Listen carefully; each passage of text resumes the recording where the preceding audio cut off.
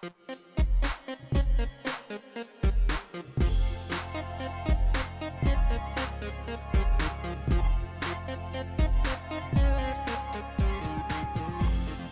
going on, guys? Welcome to my tutorial in Adobe Edge Animate CC. In this video, I'll show you guys how to use some motion paths animating a bouncing ball. First thing we're going to do is take this ellipse tool, create a circle. On the left hand side here, we have an option for the gradient. We're going to select a radial gradient. It can be any color, it doesn't really matter, because what we're going to do is invert it. Once you invert it, it should look like a sphere like this. I'm going to adjust the color here. So we're going to leave it like this, move it away from the stage, and we're going to select motion paths on the left hand side. Next, we're going to select a keyframe for location, scrub over here on the timeline, and we're going to move the ball. Right here is the motion path. You can arc it, and we're going to do it just like that. Press spacebar, and that's okay for now. Next, we're going to select another keyframe for the location.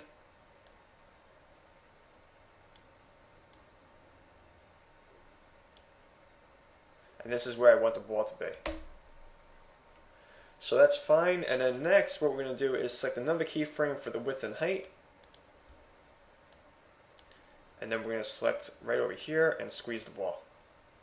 The reason I'm doing that is because I want the ball to look like it's bouncing on the ground. And then next, we're going to take another keyframe right here for the location.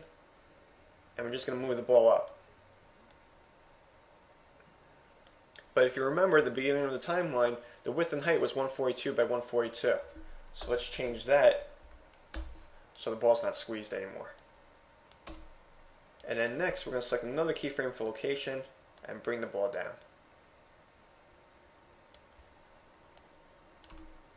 Now, to show you how this animation could work, I'm going to create a trigger here, and I'm going to select play in reverse.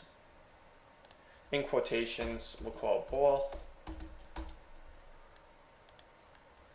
And I'm going to create a label, Control L, and that label is called ball. So what's going to happen is right here, it's going to hit that label, play in reverse.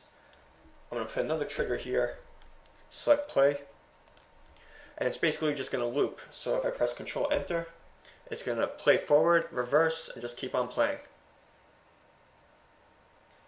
It's moving pretty quickly because the way I have the timeline set here, all the keyframes are pretty close together, but you get the idea. And also, Edge Animate has some options when you're animating to ease in and ease out the animations. There's a bunch of stuff over here. If you look at the easing linear over here, you can select this. I'm going to select an ease out. It just smooths out the animation. So if I press Control Enter, you guys can see what it looks like. See that? It just kind of smoothed out the animation from before. It looks pretty cool. So that's how you animate a bouncing ball in Adobe Edge Animate. I hope you guys liked this tutorial. If you did, give this video a thumbs up, and I'll see you guys in the next tutorial. Cheers.